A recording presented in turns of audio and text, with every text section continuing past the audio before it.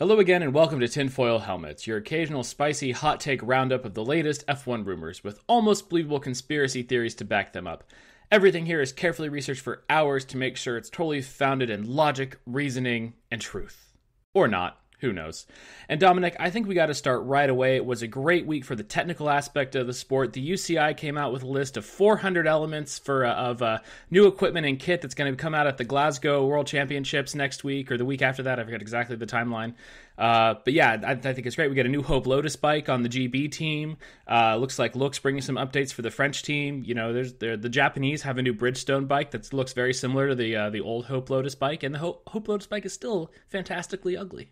So basically what you're saying is everybody's inside the budget cap, but some people might not be, and some people have copied other teams to try and get a jump on it.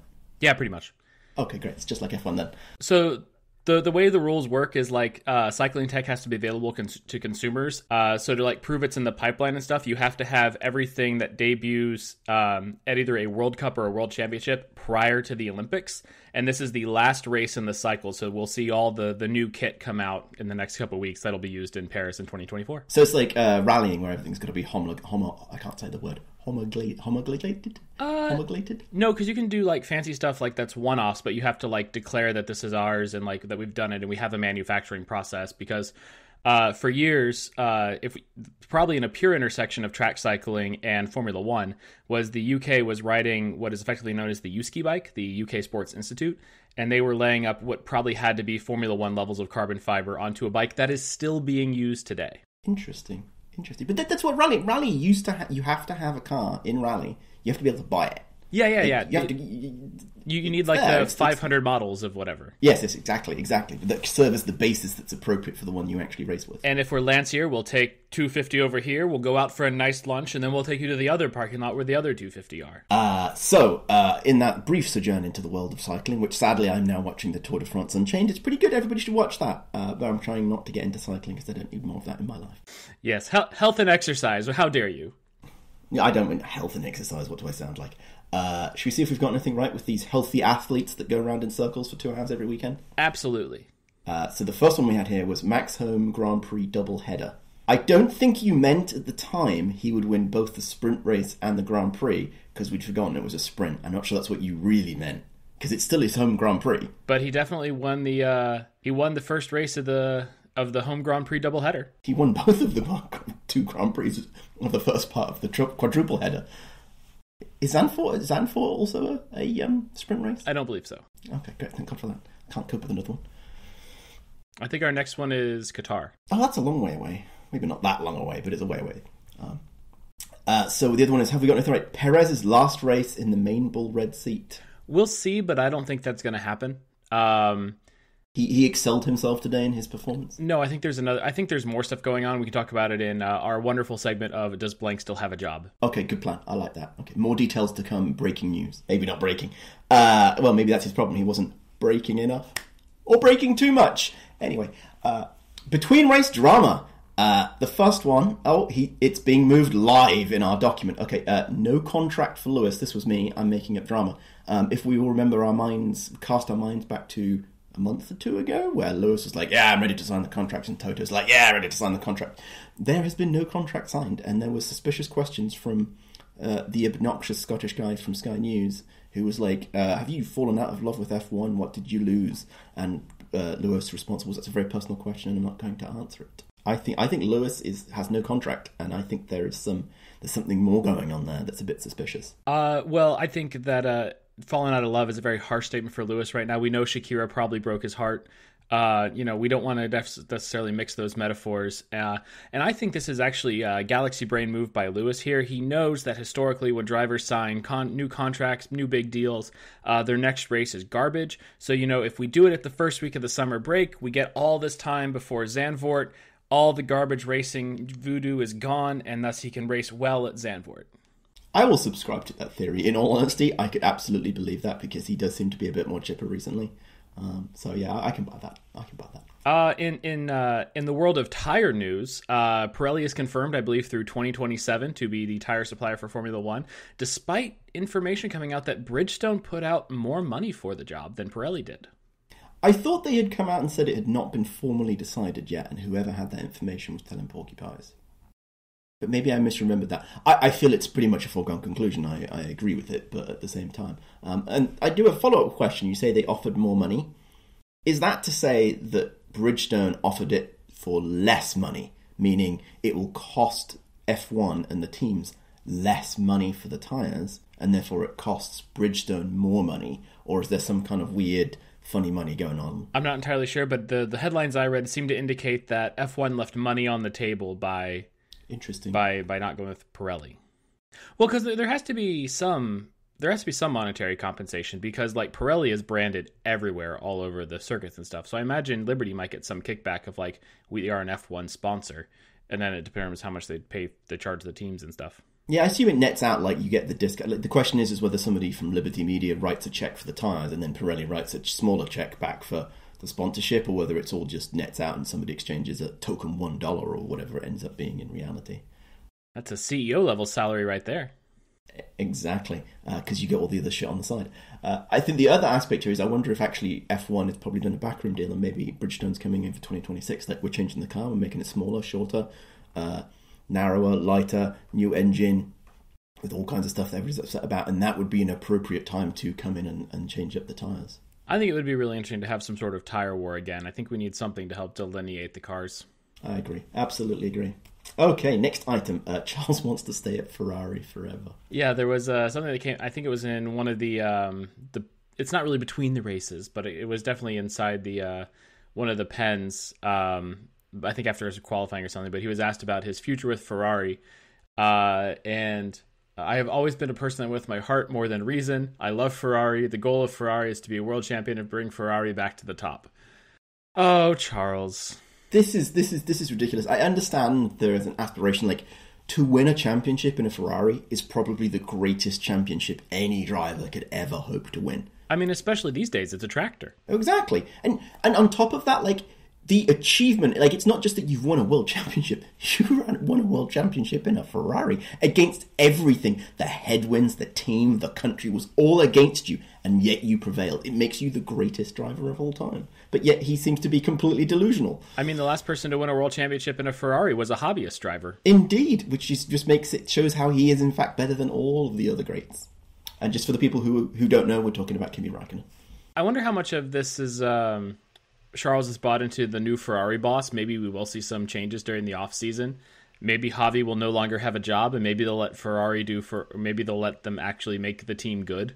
The only way that happens is a 3 to 5 year journey, right? I think Ferrari, to be brutally honest, they might be able to produce a car, but they will not be able to convert a good car into successfully winning without fixing the rest of the team. And that is a 3 to 5 year journey, and I do not understand how any Ferrari team principal can survive that.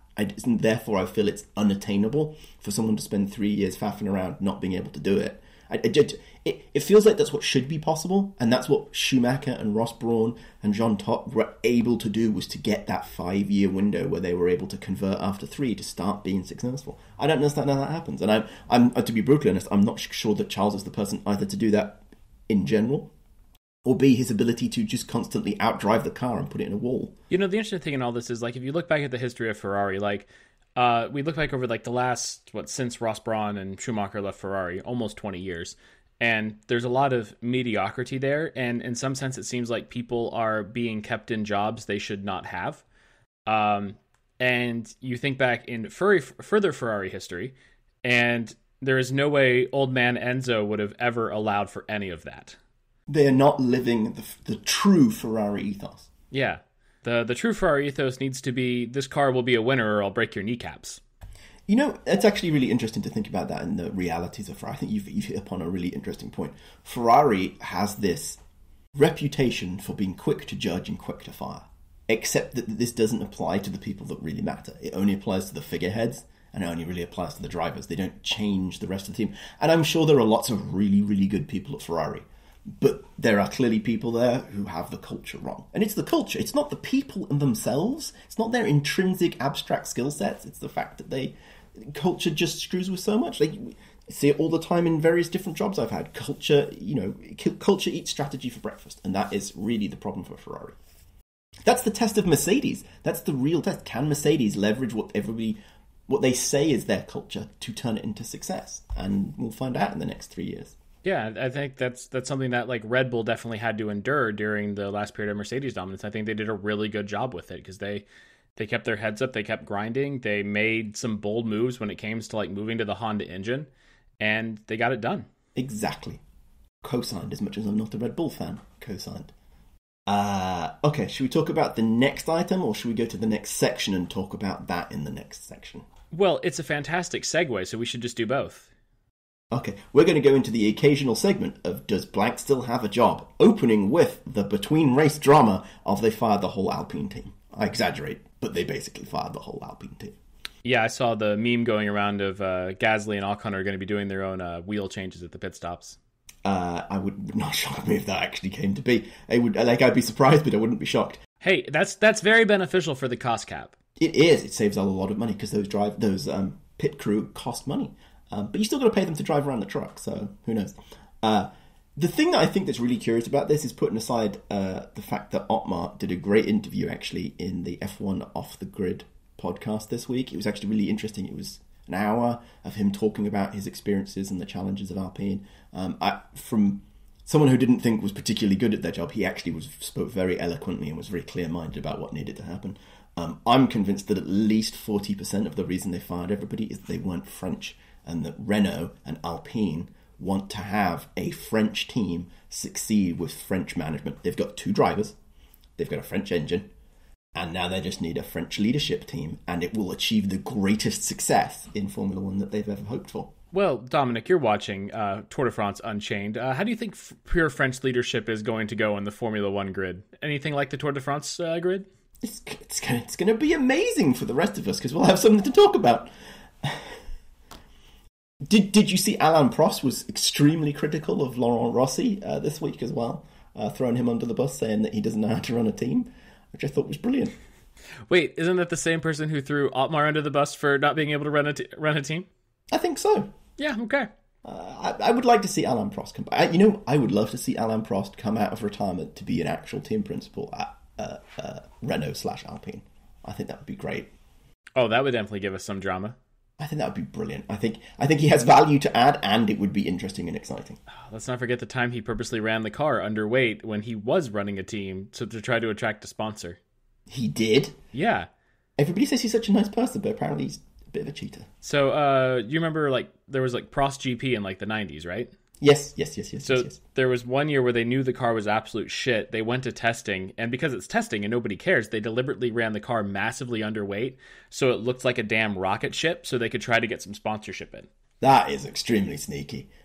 Referring back to the F1 Off the Grid podcast again, Alain Prost did a really interesting, I think 2 interviews maybe in the last 2 years with that podcast. Definitely worth a listen because he talks about his time running at Prost GP and how basically all the sponsors screwed him and Eddie Jordan screwed him and somebody else screwed him. And then he also talks about the experiences that he had with Ayrton Senna and how they hated each other until about 6 months before Ayrton Senna had a whoopsie. Yeah. I do think it'd be interesting to see Prost back. That would be interesting. I'm not sure as a team principal, though. Maybe as like the Niki Lauda Mercedes role. Maybe, because he was trying to play that role, but they didn't want him. And apparently he had a falling out with Laurent Rossi last year, and that's why he left. Apparently the rumour name I heard was Binotto to come in for Alpine. Oh, yeah, I can see that. He's not French, though. He's not French, but maybe they'll give it an exception because it's close enough to France. It shares a border with France, so it's okay. Oh, ex-Ferrari, that might be the AlphaTauri spot. Oh, well, we can talk about that at the end. That's your crazy. Oh, never mind.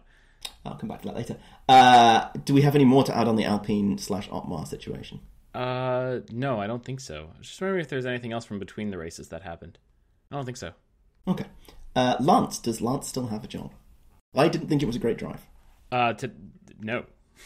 It was not a great drive. I mean, how many different ways can we say no? Let's see. He was in the sprint. He was 11th.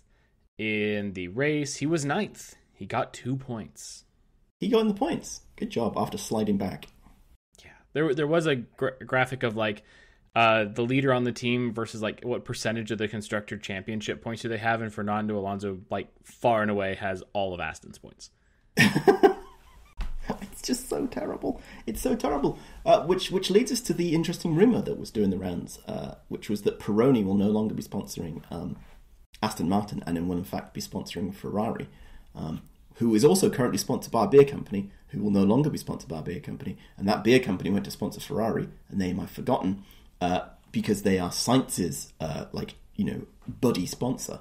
Which leads to an interesting question. Who are they going to sponsor? Is it going to be Aston Martin? And where is Carlos Sainz going? Are they going for an all-Spanish team? This could lead to one of the theories that we floated a little bit ago, was Stroll to Ferrari, Sainz to Aston Martin. Exactly. This is clearly evidence that this is going to happen. And Charles was in the news this week talking about how much he loves Carlos as his teammate. So that might be also some messaging to management of, no, don't let Carlos go to Aston Martin. Don't pair me with Lance. Because he doesn't want to be crushed by Lance? Actually, honestly, if Charles wants to win a world championship with Ferrari, he needs Lance as his second driver. Because he won't try and compete with him? Or can't compete with him? Yes, because looking back to last year's F1 season, Charles was in a rocket ship of a Ferrari, and Carlos could not drive that car. They equalized the car to help Carlos be more on pace with Charles, and it nuked Charles's pace. So if you put somebody like Lance in, where there's no hope of ever getting him on pace, then we can develop the car for Charles. Charles has a rocket ship. That's how he wins. Insert, Always Sunny in Philadelphia gif of Guy wrapping all the connections between to make it just so. I think that one's plausible, but also a bit tenuous. Oh, I thought we would do like the title card of how Lance wins the world championship. That should be an excellent presentation that we will do at the very end of this season, after we know where things are happening and we can provide a concrete plan forward. It could be our first video episode. We'll put it on YouTube. Whoa.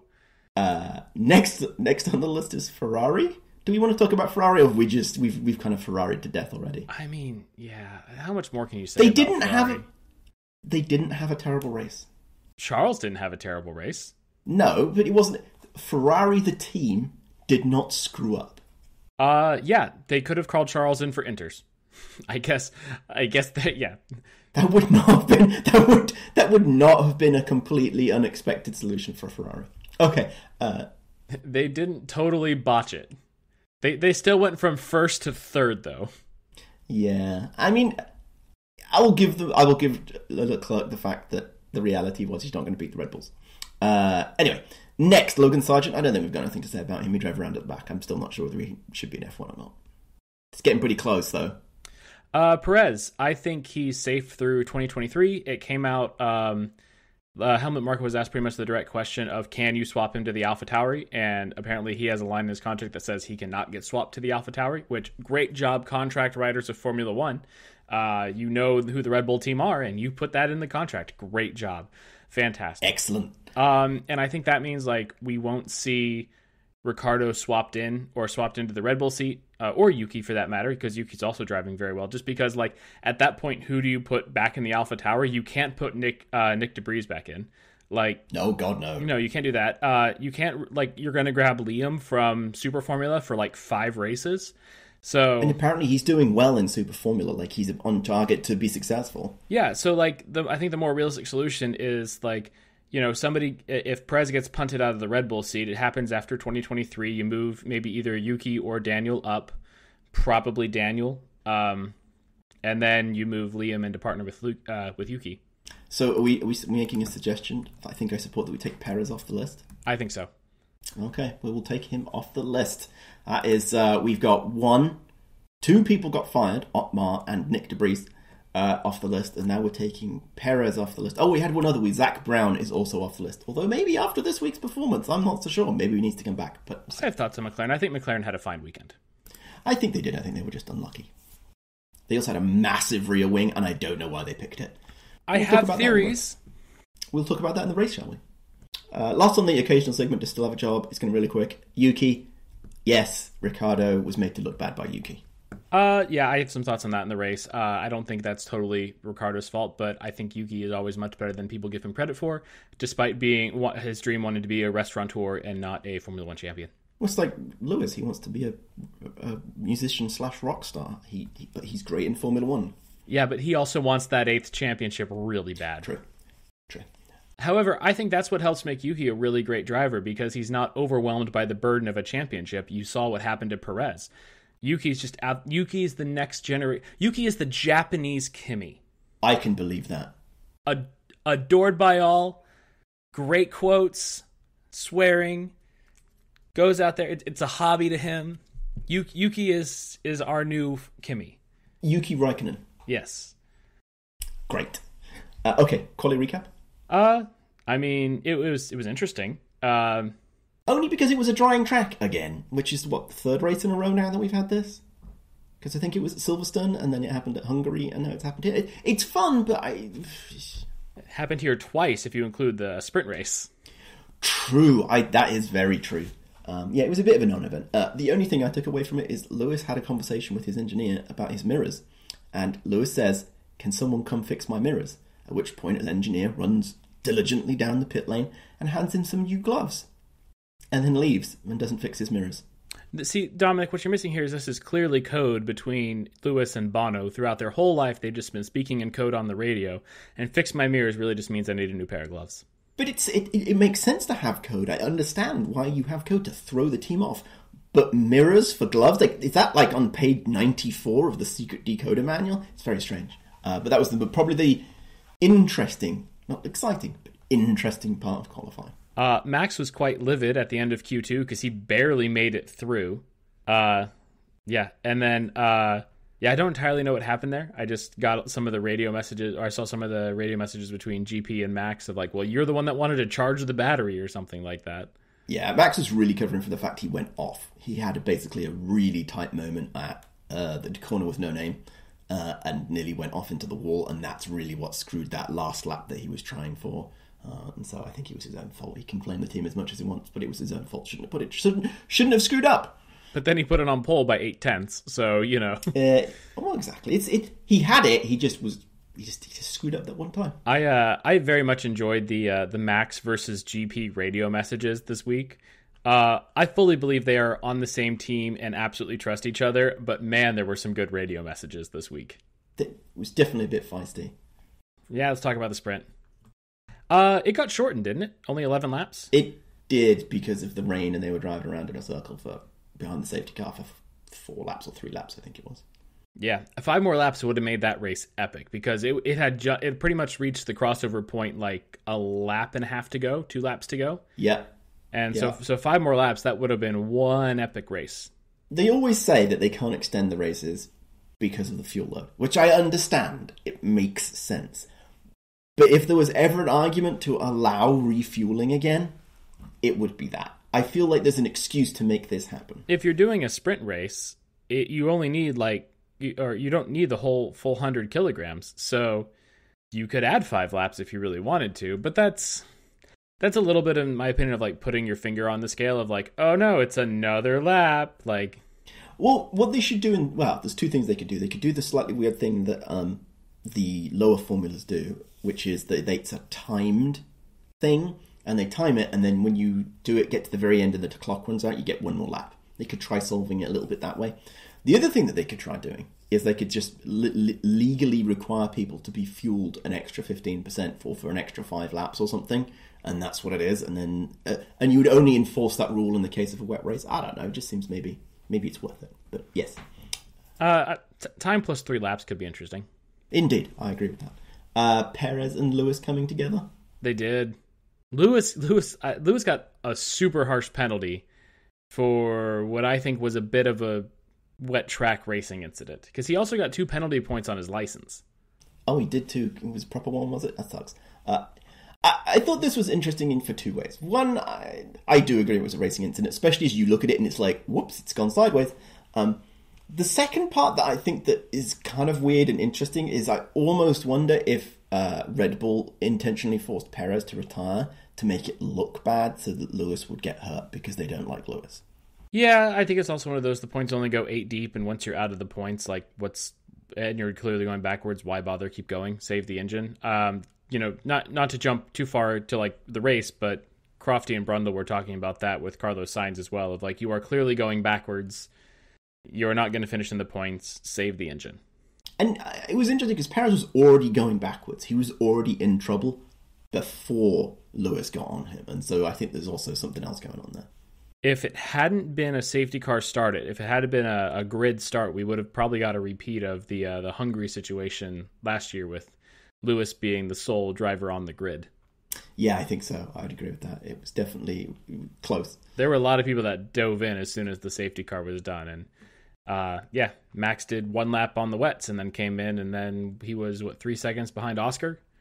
Alonso bins it. He did. He doesn't usually bin it, and he binned it. It was very rare, and I think you can use that to make an excuse for some of the other drivers who maybe had some whoopsies.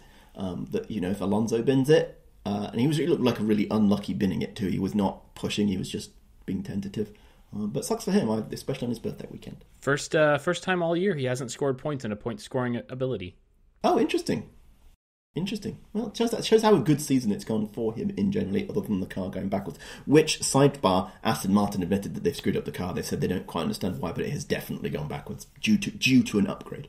Do you think... so, I assume you are familiar with custom Slack emojis and stuff and GIFs. Do you think if there is a Aston Martin Formula One team Slack... that they have a Lawrence Stroll, I'm very angry for GIF or custom meet or custom emoji already set up for something like this? I hope they do. And I hope they've got Alonso ones where Alonso's looking smug because that's what he does. And then I hope they've got a crying Lance one for whenever Lance screws up. They also need the for Alonso on the camping chair at Brazil. Yes, exactly. Which was very similar to this. You'd use that in this situation today. You'd react with Lawrence, and then you'd react with camping chair. Race recap?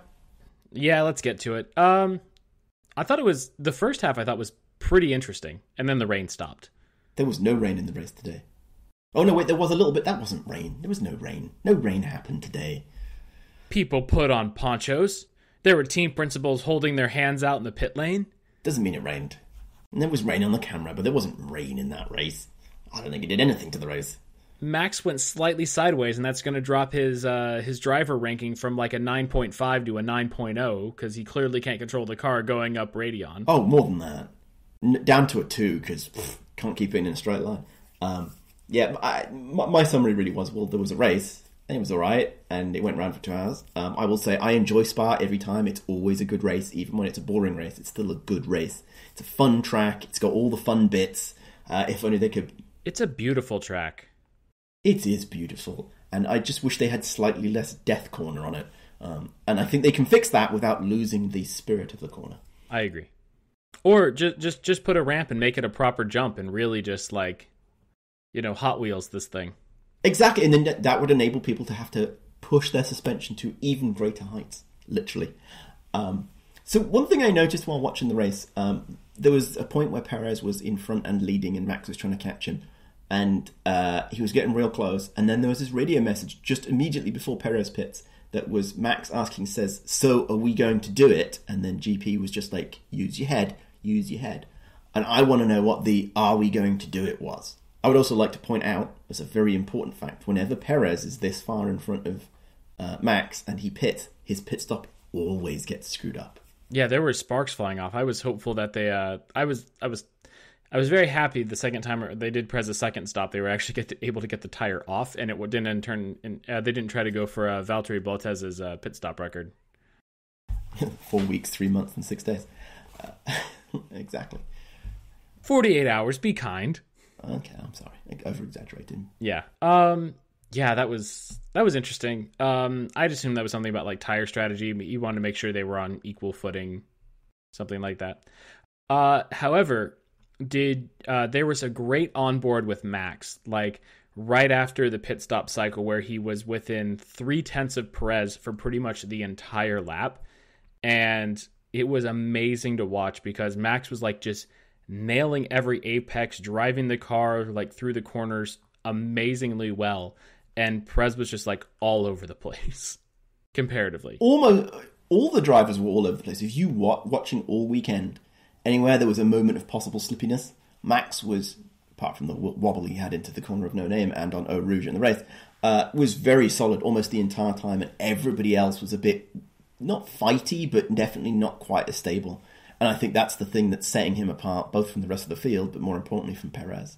But like, yes. you watch some of the other splits and you'd see like, oh, they're going down the Kemmel Straight and like they close up a little bit because of the slipstreams. And then, when you go through like Puan and No Name, you see things start to spread out a little bit. But with like that lap followed with Max following Perez, he was just 0.3 the entire lap. It was impressive. Do you think Max is partially being so close and staying intentionally that tight just to show Perez about the fact that it's Max's team and how dare you be just a jackass about everything? I don't think Max is that vindictive. I think it's definitely a I'm better than you. Because like it took Max a little bit more time than I would have thought to clear Hamilton and Charles. And Perez could not open up a gap in that time. So I was thinking about that at the time as Max was trying to go past Lewis. And I think there's two things that played into it. One, Max is finally driving like a champion, which is to say, I don't actually need to get past and make a point. I'm just going to take my time, get real close and make this work. Two, the previous day, Lewis had gone bang into his teammate and taken him out. And so maybe Max was trying to be a bit more cautious. Oh yeah, I definitely think it was, I have 44 laps to do this. I don't need to rush through it. But I think it was very like, if Max is in front, we've seen him open up gaps in the first 5-10 laps to really start to pull away. And maybe then he goes into like a tire management mode. And Perez had 3 seconds on Charles, and that was it. And that was pretty much his gap to Charles the entire race was between 3 and 6 seconds. Like he was never able to like really open up the gap. And, if you're trying to beat Max and you got bodies between you and Max, you better pull out a gap for every shot. Like you saw, like George had great pace towards the end of the race, but he had spent so much time in traffic. He was 30 seconds behind. It made me think about the fact that, we talk about drivers who overdrive a car. I think the reality is Max has been given an amazing car that he is then out driving that car. Like he is going more than that car can do. But I think Perez is underdriving that car. He is not reaching the full capabilities of that car. I'm not expecting him to be up there with Max. Perez is, whether he believes he is or not, and anybody else who's a fan is an idiot for saying this, he's not Max. But I feel like he should be better or making more advantages, maybe the correct way of saying it, in that car. That car is clearly a comical rocket ship. It is ridiculous. But he's not able to extract it. And I don't think it's a difficult car to drive. It doesn't look like a difficulty. What was the Mercedes term they use? It's not a diva, that car, right? It's a car, you get in it and drive it. Hey, I'd put it into a wall, I'm sure. I'm pretty sure I put it into the wall at the first corner before I got it out the garage. I'd be doing a Max at Silverstone. Yeah, then you'd be just as good as Max of running into the curb out of the pit lane. I was watching the race with a friend, and we were just laughing of like every lap there goes another like 0.2 out of Perez, like every single lap. And there was at one point in time where they were talking about some of the pace of the cars, and it's like everybody's in the 152s except for Max, who's in the 151s. He's on his own like level.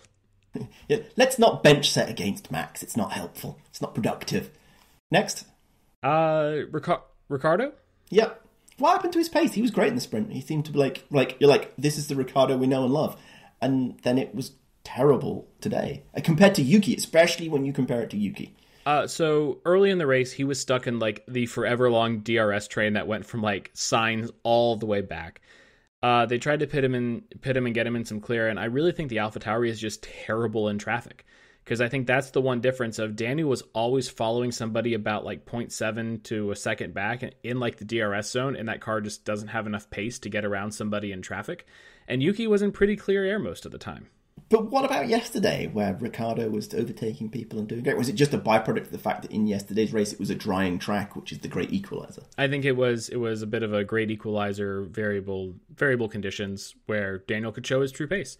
And kind of segueing into McLaren's weekend a little bit, there's a possibility of maybe they set up the car more for the rain than for the dry. Because if you are a backmarker team, gamble on the rain.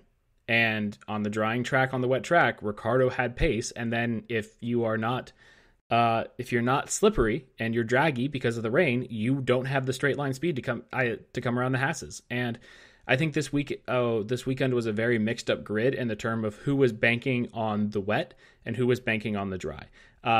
Red Bull, Ferrari, Aston Martin, they all set up their cars to hope for a dry Sunday. and they were going to take the pain everywhere else. And then McLaren clearly set up their car for the wet, because like Lando was floundering at the back of the field, like 17th, 18th, and then that light rain started to fall, and next thing you know, he's up to like 7th and holds it there. But that's the key. That's the thing I don't quite understand, and I have to assume it has a big chunk to do with fuel load. Sure, he was languishing at the back, and then it rained, and the car was working better because it had more downforce because of the massive rear wing. But then he was able to stay in 7th, and he wasn't in trouble in 7th. He wasn't playing defensive, and he was able to maintain that relatively easily. The commentary said that he had a busted steering for a lot of the race, and then they finally fixed it. And maybe that's really what was causing him to be stuck at the back, not the giant wing of doom that I thought it was. But it definitely helped. Like, it moved him forward. It all helped, yeah. Because that was where he made up a lot of places, was when he just went forward. When the rain started to come down, and he made up like 3 or 4 places real quick with the down wing, with the big wing. Okay, should talk about Merc next. Oh, I guess. Seems consistent. Car's doing the right thing. Do you think they've made a leap forward? Would you push back on me and say that the car has been fixed? It's tough to say, because like Red Bull is clearly the class of the field. Aston have clearly screwed something up, and Ferrari are so like in the middle of everything that it's kind of hard to place. The thing that I take away from it is I still think the car is crap. I don't think anybody would dispute that. But I think whatever has happened to Lewis since his breakup with Shakira, it has emotionally moved him to now be better than George. Like, that is the biggest shift I think you can make a judgment in trying to work out what's happened is Lewis is in front of George consistently, right? Like, for the previous year, there was no way that like Lewis would dig deep and get in front of him in qualifying, and in the race he always seemed to just languish. But something happened since they got those upgrades, and maybe it genuinely is that, you know, George spent the last 3 years driving around in a tractor and he's just used to dealing with a crap car. Lewis is not used to dealing with a crap car. Now the car is balanced, at least. It might not have the performance, but now he can do it. I think there's something interesting going on there that I don't really quite understand. Sainz versus Piastri. Yeah, the turn 1 collision. I don't think Sainz left Oscar enough space. I think he's lucky to escape without a penalty.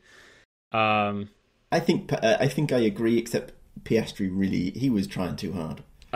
Yeah, but it's La Source. That was my major concern for like Max in P6, who, by the way, gets a win from a new grid position. So Max's side quests are going very well. He needs to do the side quest of every position on the grid in one season. I mean, I think once he has it wrapped up, I think he should try for a pit lane start to win. I agree. Has anybody ever done that? Or just like start pulling out the record book of where has nobody ever won? And it's like, can I somehow qualify like P17 just to go like P17 to P1? He needs to do that. It's worth it. But yeah, Pastry should not have been going down the inside. And yes, I too share Pastry? concern that Pastry did I do that? I'm sorry. Yes. I'm sorry, Oscar. But Piastri going down the inside, it was an hope and a prayer. But I'm glad Max didn't get whacked, because that would have just been annoying. Yeah, no, I was watching Max on the start, and he went so far around the outside at La Source. He's like, this is the one spot where I could have a problem. I'm just going to take it very wide. Oh, yay, they touched. I'm up to P4. Huzzah. Smart boy. Last item, Red Bull breaks the trophy. Well, not last item, I've got one to pull up from the middle, but Red Bull breaks the trophy again. I didn't see the picture of the broken trophy, but I did see that they broke it again. Yeah, they were doing the big team photo afterwards, and then they were like trying to run away from champagne or something like that, and whoever was holding up the pit board of like Max P1, Sergio P2, like the pit board knocked into the trophy, and the trophy fell over, and the trophy broke. So trophy broke again.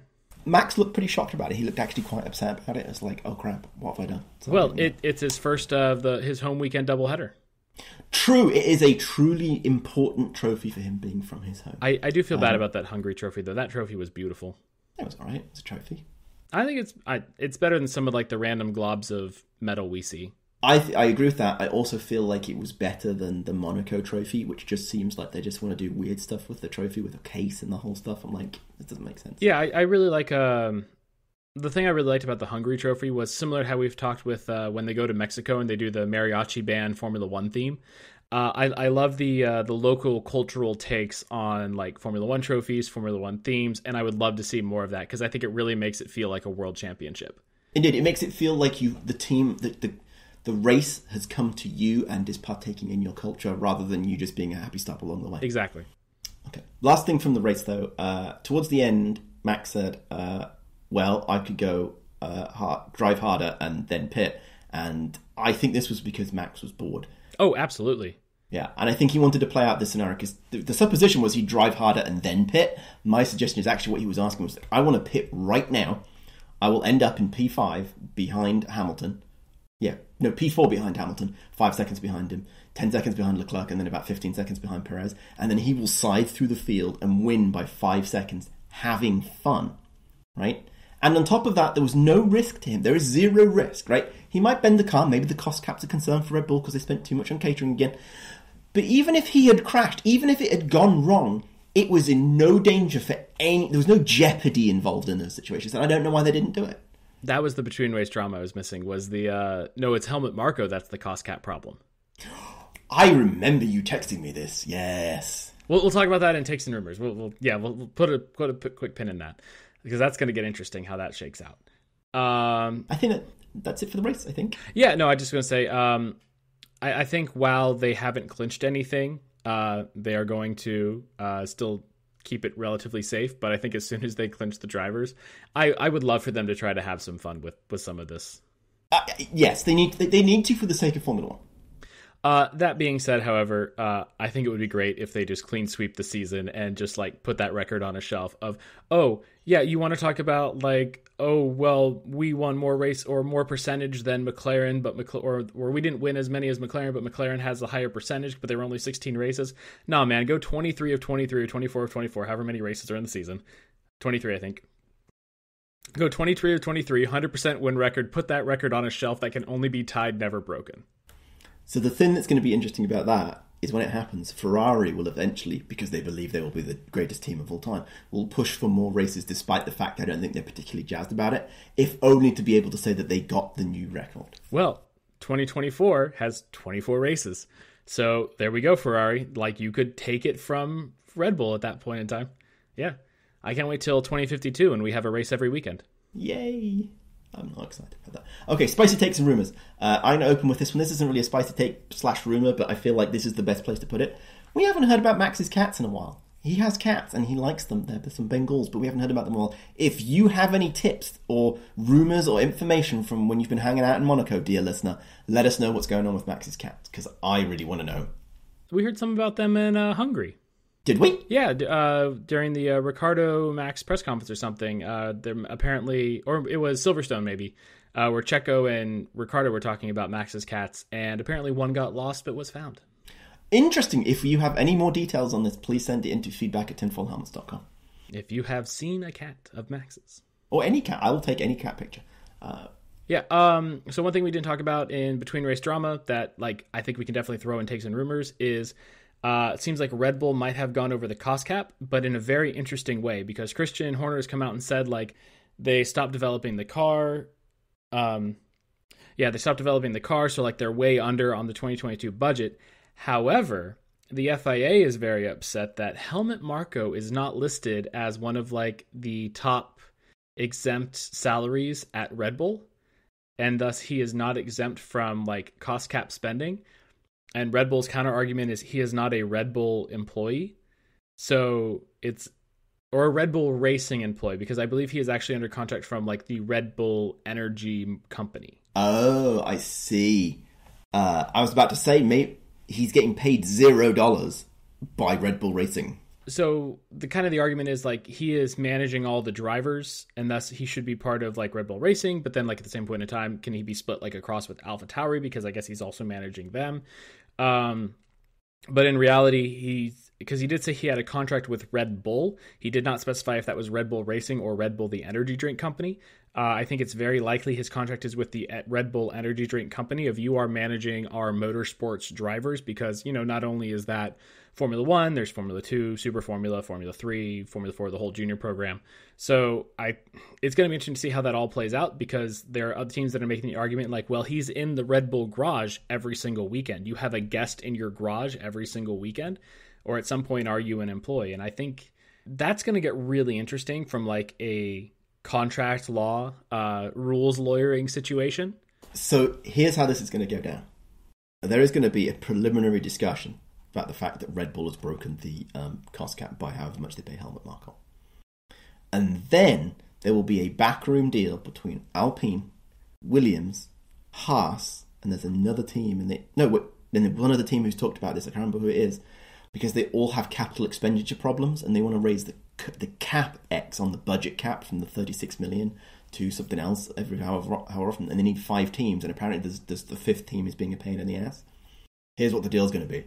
They're going to agree to have some conversation and adjudicate Marko as being okay for this season, with if Red Bull will provide the 5th vote to increase the cap X budget cap. Well, I think we've talked about on this podcast before. I think as part of wind tunnel time, CFD computations, I would put infrastructure projects on that same thing as well. As if you are the last team, you can spend more on an infrastructure project than a top team, because a bigger wind tunnel or a better wind tunnel or a better supercomputer or something to help you do all the CFD programs, I think that's as critical as important. So I would be the 5th team vote, but I don't own a Formula One team.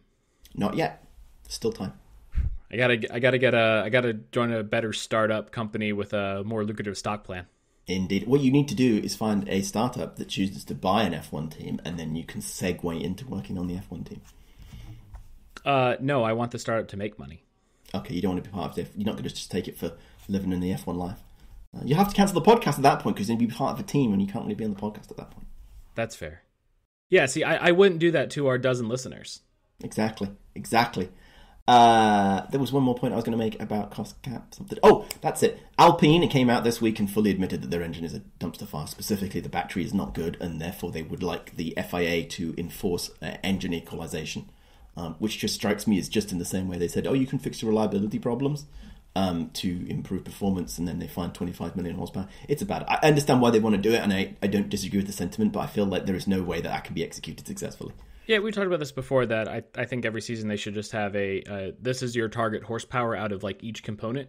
And then the better you can do engineering those components to hit that horsepower, the better you can be. Because if you make a more optimal engine that can output 800 horsepower, great, you save fuel and start the race with less fuel. So there's still room in there to design and improve, with still having some sort of engine equalization. Right. Same power, different profile. Right. Because, if everybody's putting 800 horsepower out of the internal combustion unit, fantastic. But, how are you doing that? Are you, say, burning oil to do that? Indeed. Any more spicy takes and rumors, or should we move on to wrap up? We got our summer break predictions. Yes. Do we have summer break predictions? Oh, wait, sorry. I see what you say. No, I can't read this. Let me try this again. So, should we move on to our wrap up with our crazy but plausible summer predictions? I think so. We're going to do a summer mid-season break episode, so we're just kind of predicting what we think might happen over the summer break, and we'll be back to talk about the Dutch GP in a little bit. Okay, the first item we've got here is Otmar in AlphaTauri, and this can't happen because they've already signed the new team principal from Ferrari, who finally left Ferrari this week to start, I think in November at AlphaTauri. So it's not Binotto either? It's not Binotto either. It's Mekis, I think, is the guy that's going for it, the sporting director. Well, I'm interested to see. I assume we're going to get some Otmar news over the break, because he made some sort of comment of he's excited to implement his vision at this new team. This new job he can't talk about yet. I just can't work out which team it would be, because it's not going to be Mercedes, it's not going to be Red Bull, it's not going to be Ferrari, it's not going to be AlphaTauri, it's not going to be Williams, it's not going to be Haas, because Gunter, which leaves you with Sauber and McLaren? But McLaren has somebody lined up. Not just lined up, it's the other Andreas. Maybe we're thinking about this all wrong. Maybe it's like the Aston Martin hypercar program, and that's something along the lines of could it bleed back into the F1 team sort of thing. Interesting, but he got unceremoniously fired from Aston Martin. Yeah, so we'll give him yeah, that's true. So Aston's probably not it. If I was a betting man, it's either Formula E or WEC. Andretti. Oh, yes! I forgot about that. I like it. The timeline works too. It gives him 3 years to... Oh, yes. Yes. And it's also I can be on the ground and implement my vision from day one. It's Andretti. You are correct. Yes. All right, I'll scratch out AlphaTauri and write Andretti. Okay, we'll take that. I will subscribe to that. See, this is better. We shouldn't do our crazy predictions ahead of time because, like, you know, we were able to work that out that he's going to Andretti. You heard it here first. Oh, that's breaking news. Man, if we get that one right, like... Beautiful. Next one. I think this one's just such a slam dunk. I can't see how this isn't possible. I'll be shocked if this isn't true. George posts a shirtless picture on a beach. There is nothing more summer break than George posting a shirtless picture on a beach. That means I will have to go check his Instagram, which I don't do. Yeah, slam dunk though. Slam dunk. And the last one here is cycling content. Yeah, I think Tiffany has signed up for Steamboat Gravel. I would not surprise. It's August 20th, so Valtteri has the week free before he has to go back to do the Dutch Grand Prix. I think we're going to get some Valtteri Bottas, Tiffany Cromwell cycling content. I thought you said the race in Zandvoort was the 21st. No, it's the 26, 27, 28, or whatever, 25, 26, 27. Oh, no, you're right. Okay, we're going to probably record a podcast like that weekend about... True. I will say one thing about this prediction. Even more so than the George one, I'm pretty sure they post cycling content basically every day. So this really isn't going out there. All right, fine. Well, do you have anything you think is going to happen over the summer break? Lewis retires. Oh, you think Lewis retires? Oh, that's going... I don't know, man. I think that's happening. I think it's happening, which leads to the whole other conversation, which is very difficult. Who gets his seat? Alex Albon. Oh, man, he was on fire today. Man, that car in Monza is going to be comically quick. I think there's a good there's a good chance. It's not a slam dunk, but there's a good chance he's going to get a podium in Monza. Yeah. Alex could get it. Mick could get it. No. Mick is not ready for it. Oh, but what about Toto's home for wayward drivers? It is, but he never puts them in a Mercedes. He sends them somewhere else. You've got to be pretty good. If you were a wayward driver, you need to have shown the protection. The only thing that Mick Schumacher has going for him in the contest of getting Lewis's seat when he retires in 2 weeks' time, he's German, and Mercedes would love a German back in that car. That is true. That's my only spicy hot take for the break, because the other ones have been destroyed, because they already happened, which was they fired Otmar, and they fired Nick de Vries, and Danny Ricciardo's back in a car. That's what I had my bets placed on that. See, this is the problem with having Spa before the summer break. Exactly. They got confused, as exactly I predicted would happen. We nailed that one. Perfect. Absolutely spot on. Anything else we need to talk about? I don't think so. We'll figure it out for the mid. We'll make sure we have a good stream of consciousness going in our text chat so we can actually have something to talk about over the summer break. Yes, I'm still unsure exactly what we're going to talk about, but we will come up with something amazing. Well, we need to look back at our Bahrain season predictions and see how well they're going. I think they're going terribly. I like that. And maybe we should do a tot-up of all the predictions we've done and see whether throughout the season and see how many have come to fruition. Oh, I don't want those stats. Yeah, fair point. It'll be like looking at Lance's share of Aston's constructors points. 30%'s good enough, right? Yeah, exactly. 30%, that's not bad. Hey, if you're a baseball player, that's great. Yeah, baseball, the world's most boring sport. It's a pastime. Psh, too much effort. Should we wrap up? I think so. Is it your turn or my turn? It's your turn. I hope that stays in. So thanks for listening for another week to Tinfoil Helmets. We are waiting for your feedback. Let us know your conspiracies, feedback and wants to feedback@tinfoilhelmets.com. And remember to tell your friends to listen, like, rate, and subscribe to the world's greatest F1 podcast. Especially if Otmar is going to Andretti. We are the best if that happens. That's going to be nice.